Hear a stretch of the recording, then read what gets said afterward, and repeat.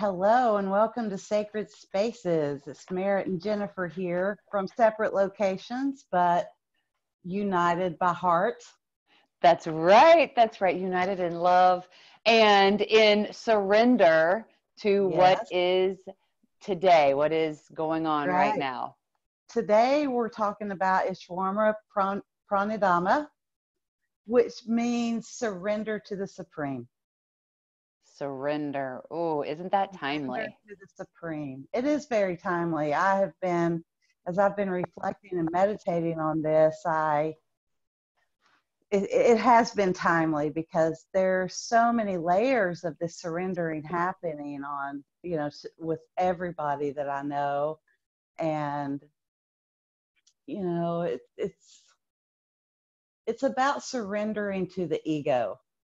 And I think that's really important right now because there is so much fear, vibrations happening. There's a lot of division in how people feel. And so for me, as I reflected upon that, a lot of it was about just surrendering to grace and surrendering to, of course, we have to have our ego right so we can like make sure we're doing things and but surrendering to even our ideas and our personhood, our of what we are and what we think we should be doing on our mats and in our meditation, and letting that lead us more. The Before we go on, this is number 5 of the Niyamas, right? This is our last It is Niyama. it's Niyama. It's also a one limb path of yoga. Surrender in of itself is the root and foundation of all yogic practices, be it in your heart, in your service, in what you bring to the mat.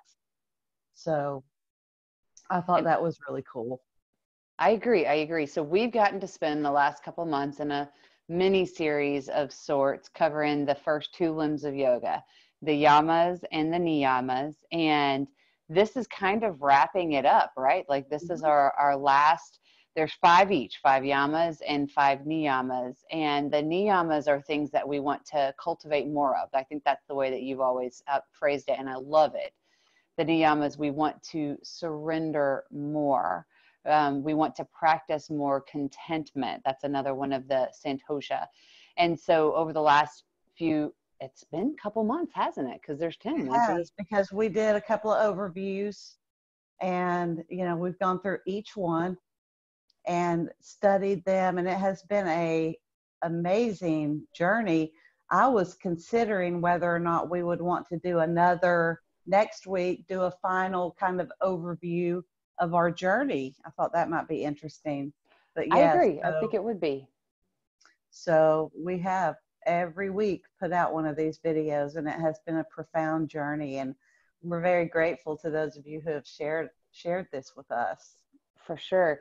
I think it's fitting that the last niyama is hitting us right now when in a very uncomfortable position, but also kind of at the end of this little journey that we've done. So we've been plowing through, working hard to learn more about the yamas and the niyamas, these first 2 limbs of yoga, learn more about ourselves. And then we get to this, our final resting pose, our shavasana. And here it is, it's surrender. Yes, I thought about Savasana a lot because that is when you do your final surrender, but there's also a surrendering into each pose, moving into that journey towards Savasana. And then the Savasana is where we really just bring it all back in and surrender completely, hopefully. That's the goal. And it's always very funny to me when I was first starting with yoga. In the power yoga, I would just be so tired during the shavasana. I had no trouble surrendering, none Right. whatsoever. Yeah. Yeah. And then as your practice matures or your practice changes with time, or life gets in the way, the shavasana, I never understood why teachers would say, oh my gosh, shavasana is the hardest pose. Shavasana is the corpse pose, the final resting pose, when you're on your back completely exposed, right? Because you're just laying there, palms up, completely vulnerable, and you have to, the goal is to let go and to surrender. And it wasn't until further along in my practice, and I even struggle with Shavasana to this day, because like you, like you as a listener, you probably struggle with day to day crap. I got to go do the laundry now. I have to do the dishes. Oh, I've got to pay these bills or whatever. And then why am I sitting here in Shavasana for a 60 seconds, 7 minutes, you know? And so I think it's kind of Right, fitting we're stopping here. but those things that you're thinking about that you need to do, like the laundry and all those things, those are things of, like I was saying, your personhood, your identity. Mm-hmm. And the whole idea of this is to surrender to all of that, to surrender to all of those things and all of those identities and labels and egos and, oh, I've got to get this done, completely surrendering to the divine and, or to the supreme, as it, you know, surrender to the supreme. So I had, so it's kind of like, for me, I was kind of comparing it in my mind to when you're hiking and you're carrying a backpack and, you know, you're trying to get somewhere, and then you finally get there and you're able to put that down and breathe and just be who you are without all those labels and identities and activities that we need to complete. It doesn't mean you don't do those things, but there's, even while you do those things, there's this surrendering.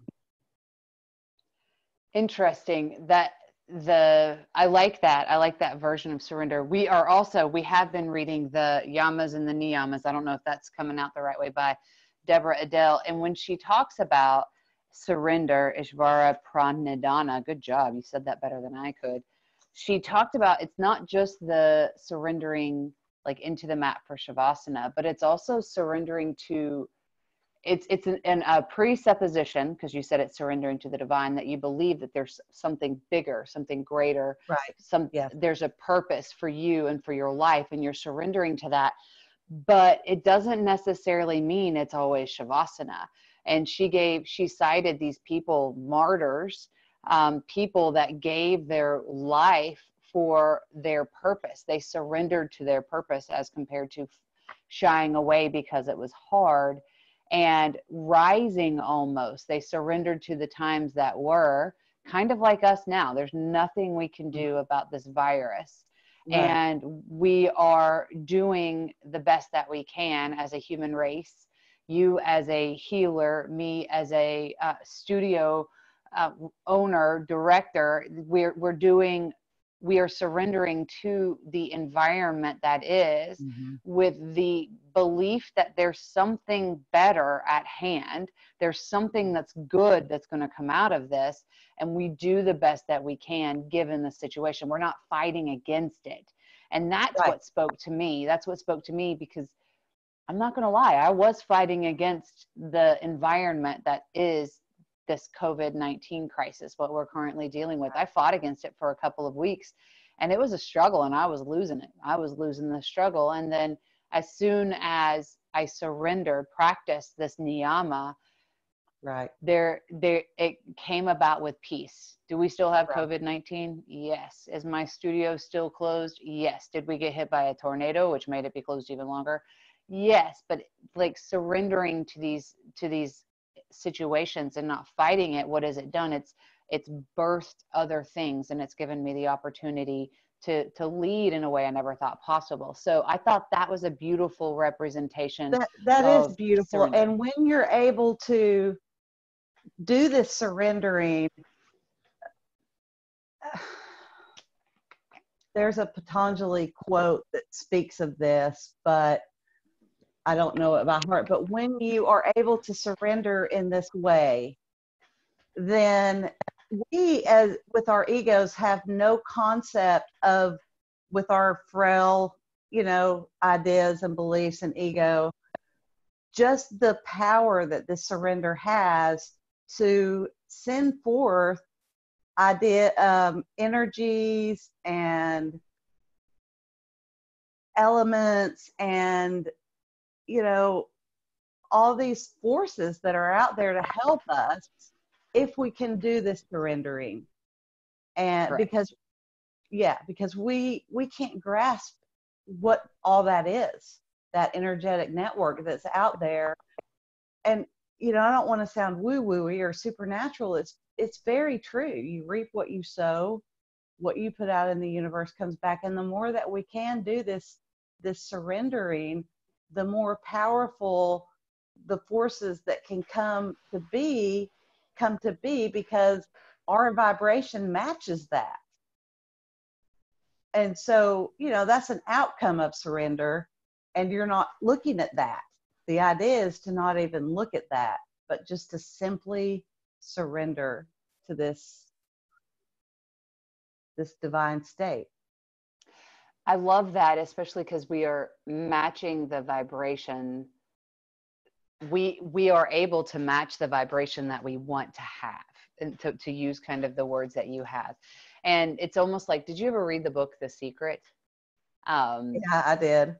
Anything like that comes out, if a lot of my clients are reading it, I have to read it so I kind of know what they're talking about. It's that's a very secular way of looking at it. Then there's the religious view of the name it and claim it, that very charismatic. It's in all sorts of different philosophies of putting out that which you would like to have. So if you are putting out these negative things, then that's what happens. But something that she mentioned in the book, it's like a curtailing of this victimhood. And I feel like, especially now that we're fighting with the fighting, see, I'm even using those words, now that we are in the midst of this COVID crisis where there's so much fear and uncertainty, we have this option, we have this ability to sit down here and hover in it and be the victim of it. It would be very easy for me as a business owner to be like, oh, the government closed me down, I guess I just don't have an option. Or you surrender to it. What are my other options? How can I continue to lead? And that to me was very powerful, especially, and I hope that the listeners can maybe recognize the difference of, this is what is right now, but it doesn't have to be what will always be. What are the opportunities in this right now? Exactly. And not succumb to the, look at what happened to me. This is happening to everybody. And what can we do in this moment to propagate the raising of the vibration, if you will, to propagate what we want to happen in our life? Because even in the midst of this struggle, there's positive out there. There's Absolutely. So much beauty, and there's out so there. much beauty, and there's so much grace. You see it every single day. And I did want to note that one thing that struck me about The Secret, I think The Secret missed, is that you don't manifest in your life what you want. You manifest in your life what you are. It's what you are. And so through this surrendering that we're talking about, when you can reconnect and surrender to that divine nature, which is the root of all yoga, it's even in a pose, it's going to that. Everything you do with your body reflects your being. And so what we are is that grace, is that bliss. And when we can surrender to that, instead of collapsing ourselves into the fear, into the victimhood, into the ego, then these forces that are out there help move things. Doesn't mean we're not going to have pandemics. It doesn't mean we're not going to have tornadoes. But we're able to move more from that sacred space. No pun intended. I love the pun, if it was intended. The beauty of it is it's the action word that you chose, move into the sacred space. It's not wallow, it's not stay, it's being, and it's an action. Even in Shavasana, when you are surrendering, that's still an action, because there's forces at nature, there's forces in your mind that are like, I got to do this, I got to do this. And it's an action word. Surrender is an action word. It's not do nothing word. And I No, love this. exactly. But it can go, we want to make sure we take it to the positive. At least that's what I want to make sure that I'm doing something that will enhance the current situation and into the future. And that's how I look at it, at least. Well, and I think that's a great point. I like the way you put that, because if I think about a yoga class, just using that as an example, there's parts of it that are hard. There's parts of it where I'm trying. There's parts of it where I almost feel like I'm forcing. And then when we get to the Savasana, I move into a place of forgiveness and gratitude and clarity, because I'm finally able to just stop the trying. And like I said, put down that backpack and be at home. And of course, the whole journey of this is to try to do that throughout the whole practice, because there's a surrendering in each pose. And the more we fight that, the less it's going to come. Agreed. And that can be taken both on the mat and off the mat. Exactly.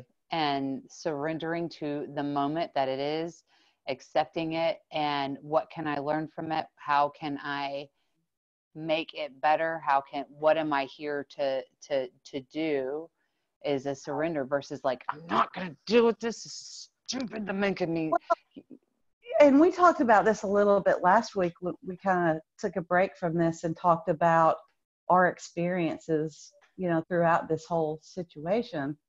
And one of the things that we touched on was that you also have to be with that fear, be with that pain, be with that anger, in order to get to the place of surrender.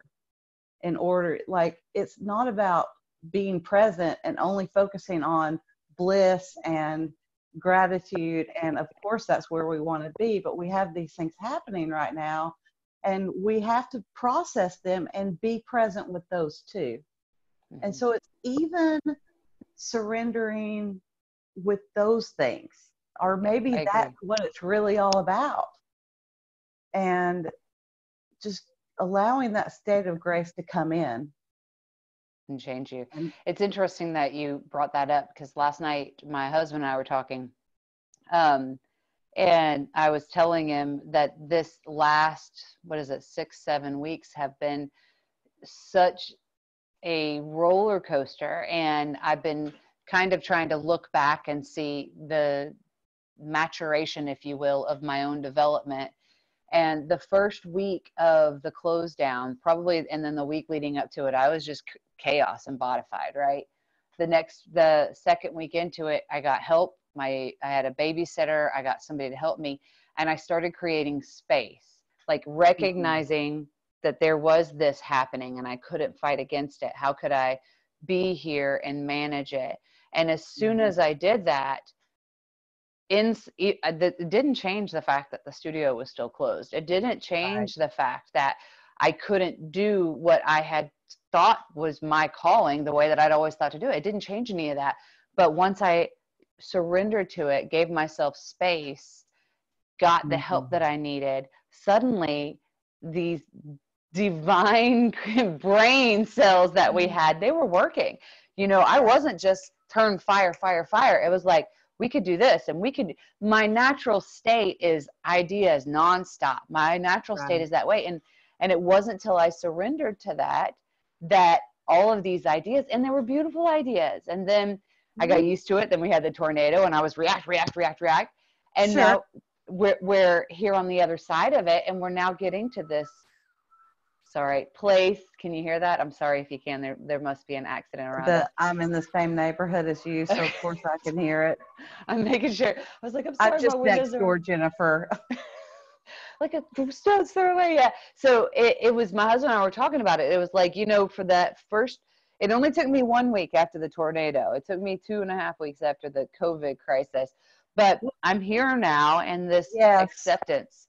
Right. I'm going to call that growth. COVID crisis, there were just so many unknowns. And right when you thought you had, because I was kind of going through that with you, I was still there in the beginning and advising you, talking through things. it was like once we got one thing figured out, the next thing had to be figured out. And, you know, there was a lot of, you know, fear coming to us from members about how to work with the studio. But then, you know, like you say, you started the online stuff, and we talked about this last week too. You know, it was almost like divine intervention that you started on that when you did, and kind of had worked out a lot of the kinks. I know with anything new, there's kinks that, you know, you have to figure out as you go. But I mean, I just feel like that was a miracle. I agree. But the miracle was surrendering to it. Like, this is what's going to happen. Right. This is happening. Right. And once I surrendered to it, that was when the energy flowed in the direction that it needed to, which is kind of getting us back to the point. And the energy flow, that's when I allowed the miracle to happen. And right. That's when all the pieces fell together, if you will. And that's kind of the point, driving the point home with the surrender. You had to, I'm sorry, I didn't mean to speak okay. over you. You had to go through all of those experiences and all of those feelings in order to get to the surrender. Yep. So I don't want anybody to hear us saying that, you know, if you get caught up in fear, if you get caught up in ego drama, that you can't surrender. We all cycle, and it's the surrendering that brings in, you know, that magic point. And again, when I say magic, I don't mean anything supernatural. I'm talking about these energies that are here and that come from us and through us and from our environment. And I really watched you do that, because I remember we had a conversation about it, and I said, God has never left you, never abandoned you. And, you know, you got to trust, but you weren't there yet, you know, and until you went through all those things, you couldn't have gotten to that sweet spot, that magic spot where inspiration and ideas started flowing. Yep. Because you can have all kinds of ideas and inspirations, but, you know, somebody's got to move that. You can't just sit there and it's going to happen, right? Yep, exactly. And that goes back to the work of surrender. That goes back to the work of surrender, because it is work. So I think it was taking us on a wild goose chase today. I love the wild goose chase, and I love that we're ending this mini series surrendering. It's been a beautiful, scary, I really don't want to do this journey ever, ever, ever. I'd like to restudy the yamas and the niyamas, but maybe not in this current environment. Right. Well, I think we should do this again in a few months, from everything that we've gone through and walking the journey, revisit it and go through them again. And a lot of the people on YouTube that I've watched, you can tell that they do their topics on a year rotation, because you can see several of them. And it's really interesting to me, as I've watched some yogis during this, and that's been a part of how I studied, how much when you run across one that they've done 2 years earlier, how much they've evolved and expanded and really applied those things to their lives. So I definitely think we should revisit these. I would love to. I think it'd be a good idea to do it. And I think it'll be fun to kind of make this be an Ebenezer stone, if you will, or what we did these in 4th grade. Like, you put all of these ideas into a box and you don't open time capsule. And these are just recorded time capsules of our experience. And we get to come back and be like, oh my gosh, I can't believe she wore that lipstick, or I can't believe she wore that shirt, you know. And hopefully people will not be coming at us from that place. But I would come at myself from that place. I do too. But maybe we won't when we revisit these. Maybe we will have transcended that. How would that be? That would be very cool. Oh my gosh. Definitely been a gift. And we're going to also be teaching the yamas and niyamas in the 300-hour, not necessarily the online. Well, y'all may be, but the next one we have at the studio, we'll be having the yamas and niyamas. Yep. I hope I'm going to get to help teach that. Yeah, we are. We're going to be diving deep in different workshops. And the Thrive Yoga and Wellness is a YSEP Yoga Alliance continuing education provider. So that means we are able to provide workshops, classes in various yoga related topics, and this is one of them. And I intend on continuing to have you come in as experts, other experts in the areas, and just explore these concepts and these ideas in a more detailed way. So always keep in touch with us. Make sure you come to our website, thriveyogaandwellness.com. We'll give you, if you come down to the bottom of the homepage, sign up, you'll get a freebie yoga video, and then you'll get to stay in touch with us. So you'll get to know when the next workshops are, when the next teacher trainings are. Hopefully now that we're kind of on the tail end of this crisis, you'll get to know when Merritt and I put together our retreat. We're going to be doing a meditation I can't retreat. wait for that. Yes. I know, I'm excited. I mean, we've missed spring, but that's okay. Hopefully by the fall. And you can find me at theenergycenter.com. I'm on Facebook and Instagram. I do integrated energy medicine sessions, and during this time I'm offering all kinds of services that you can do through video or phone sessions. So this has been another edition of Sacred Spaces. Thank you for being with us. Thank you so Namaste. much. We can't wait to see you. Namaste. Bye. And then